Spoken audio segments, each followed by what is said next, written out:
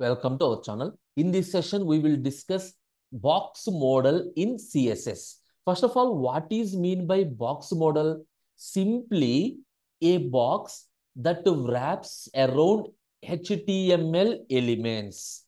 And this box consists of margin, borders, padding, and the actual content. Simply remember, the purpose of the box model is simply to place a border around the HTML elements, and along with the border, it provides some space around the element. What are the most important parts of the box model? First one is margin. This margin property simply creates the space around the elements outside of the border. Outside of the border. Remember, the margin does not have any black color, any background color. It's a completely transparent. Border. Simply the border is used to make a border around the content. So each and every border has some background color is there. Padding. So the purpose of padding is to create a space around the element inside the border. Remember, the margin is provide a space outside of the defined border. Padding is to provide the space inside of the border. Content is our actual content. So to get the complete information, we already covered a video on margin, border, and padding. Okay, if you combine all these three, then automatically it becomes a box model. Automatically, it becomes a box model. Now, first I will write down one example. So, take some style tag and before example,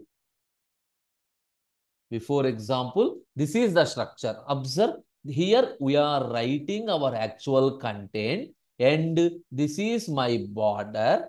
Between border and content, some space is provided. Either top to bottom, right to left to. This space is provided by using padding. Now, this is border.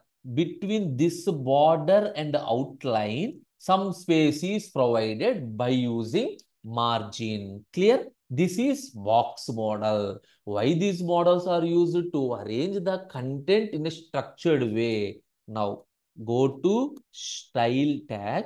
Within this one div tag. First, I am creating one border. Suppose the border is some 2 pixel. Color is solid. Style is solid. Assume color is some red. Right now, what happened? I will move step by step. Div. I will write down some message. Welcome to CSS. First, I created just one border.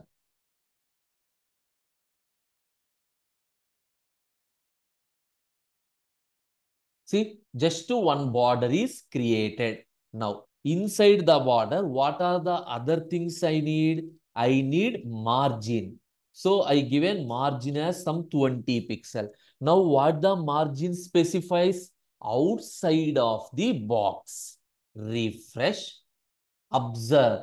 Observe. Here the shorthand notation margin. That is margin on the top, bottom, left to right to. If you observe the space on the four sides, 20 pixel on the top, bottom, left to. Suppose just for your understanding, I changed it into 50 pixel. Now observe the space positions. This is margin. Now what I am, just for your understanding, I given some width, suppose width 500 pixel.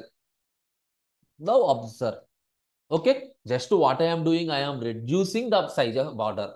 I am reducing the size of the border. Now apply padding.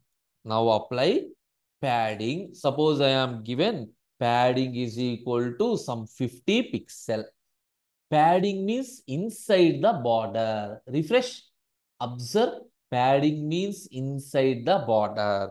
Now you got an idea? This is a box model. Here my content is welcome to CSS. I applied the margin, applied borders and applied padding. So along with you can have width and height is also available.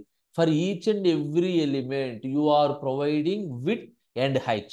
So what is the purpose of width and height?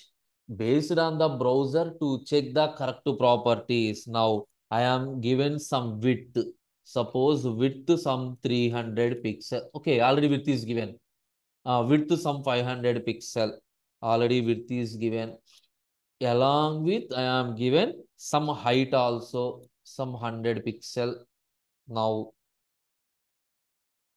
see, you can give width and height also. And remember one more thing, not only this, you can provide images, whatever it is, you can provide images also.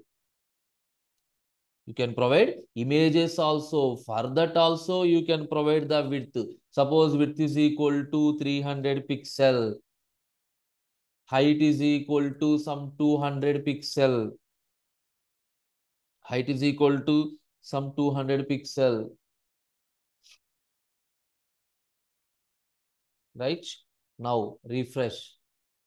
See, image is formed, followed by my content. One image is formed, followed by the content. Like this, you can create a box model where our complete information is stored. Where our complete information is stored. This is the concept of box model. That's the end of today's session. Thank you.